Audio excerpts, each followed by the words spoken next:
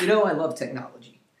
It enables me to get so many things done more easily and more quickly. Maybe that comes as a surprise to you. I mean, after all, I teach at Eastwood Christian School. I teach Latin. I teach with chalk. Aren't I kind of anti-technology? Well, I'll admit there's a difference between our view of technology and the prevailing modern educational view of technology. And that's because we see technology as a tool, not as a savior. You see, a lot of well-meaning schools, public, private, and even Christian schools, have bought into a philosophy that technology will somehow save us from the evils of the world. And that's why so many schools are in a race now to create a 21st century learning environment, to give every student an iPad, a tablet, a laptop, as if by simply holding these devices, they'll become educated and more virtuous. And the educational woes of the last 50 years will be solved. All of this stems from a prevailing humanist philosophy which claims that technology will save us from ourselves. If we can just get everyone the technology they need, then they will become educated. They will teach themselves what they need to know. Oddly enough, this was what was said of televisions 30 years ago. If we could get a television in every classroom, students would become educated. But it didn't work. In essence, the perennial idea is that technology will save us. Technology is Jesus. You may be saying, David, you're being reactionary. That's overblown. But I'm serious. There are many scientists today who believe that technology will actually solve the problem of death, that we will be able to extend human life indefinitely through technological advancement. The more optimistic of these actually think that in less than 20 years we'll be able to upload our brains to computers and live a virtual eternal life. I'm not joking. I'm serious. But the reality of human history teaches us that technology, well, it can't save us. It only serves to magnify what's already in us.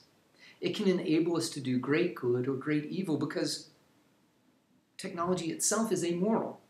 It's just a tool. And as a tool, it enables us to do things, but it doesn't tell us whether we should do those things or not. And as with any tool, the more powerful the technology, the greater good or the greater harm it can do. Ultimately, I can use this reciprocating saw for destructive ends or to great benefit. Knowledge, wisdom, and virtue can help me to use technology for right, for just, for holy purposes. But ignorance, folly, and selfishness can lead me to use technology for evil, fruitless, and wicked purposes. Now, I'd never give something like the saw to my son without careful instruction and supervision and some sort of purpose behind its use, because without an underlying purpose, he might use it to a destructive end. I could see him destroying a lot of things around my house with it.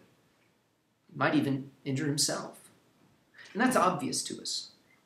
But oftentimes we're willing to give far more powerful technology to students without careful supervision or instruction.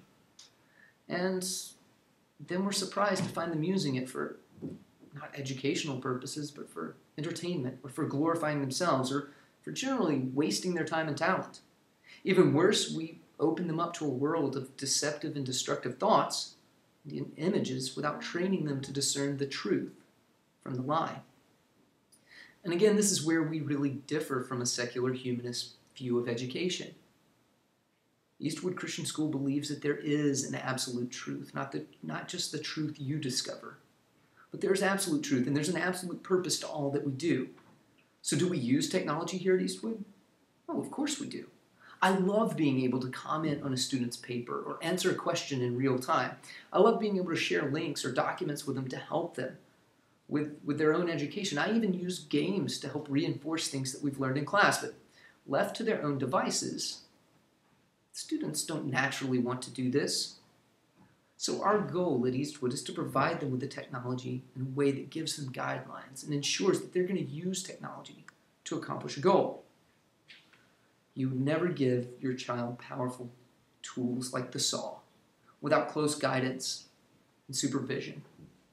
In the same way, we don't give technology like a tablet, like the internet, without close guidance and supervision. Because we know that technology is a tool. It's not a savior.